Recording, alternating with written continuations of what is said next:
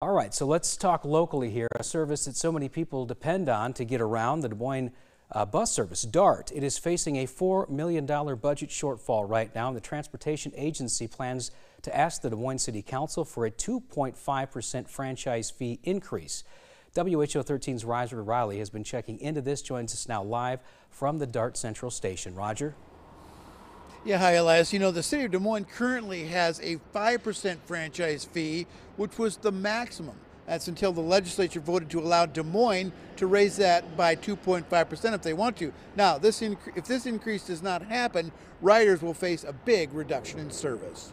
A 40% reduction in bus service in the city of Des Moines is significant. So our service today is extremely tailored to ridership and where that demand is.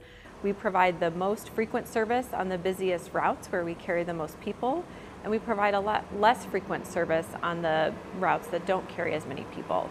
So if we need to reduce service by 40%, we're going from a system that provides sometimes 20-minute frequency during those busy hours of the day to 30-minute frequency.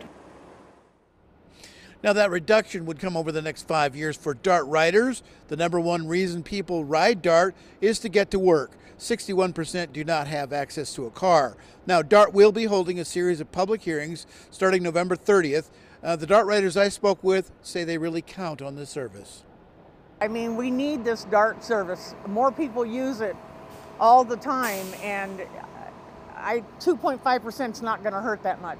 Oh, I just usually come down here on my off day. I go to Hy-Vee, give me some Chinese food. People without cars, man, we depend on DART, you know what I'm saying, to get us from A to B. Now, once these hearings conclude, DART will forward the findings to the Des Moines City Council to consider the franchise fee. Now, Elias, they can do a 2.5% or nothing or something in between, but something in between would also change. The cuts wouldn't be as severe as 40%, if that makes sense. That's what's happening now with this. All right, but either way, it will impact riders, whether it's a reduction or they're going to have to pay more, it seems like. And Roger, we appreciate you being on top of that story for us tonight.